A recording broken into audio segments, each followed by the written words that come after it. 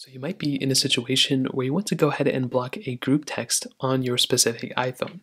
Now, this is a two-part story because one, you can't really block a complete group chat from texting you, but you can silence it and you can continuously delete the messages after. But if you're getting bothered by them, if there's so many messages like that are just keep coming up, the main thing you want to do here is to open up your iMessage application and you want to find that group chat.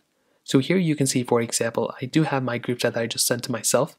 Now, if you want, you can go ahead and open up that group chat. You can see what's inside of it. But if you delete it, all it's going to do is just going to keep just bothering you. So the best thing you can do here is to hide the alerts within this group chat.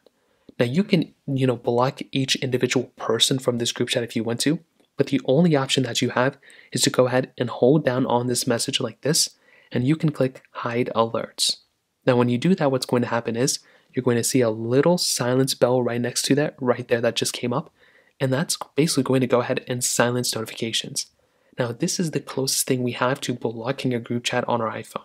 Because what's going to happen now is that when we're using our phone or we're doing whatever, well, people can still message in that group chat. We will never know it. If you get individual text messages like I do have here, somebody's text me individually like whatever, well, I can go and still see those types of messages.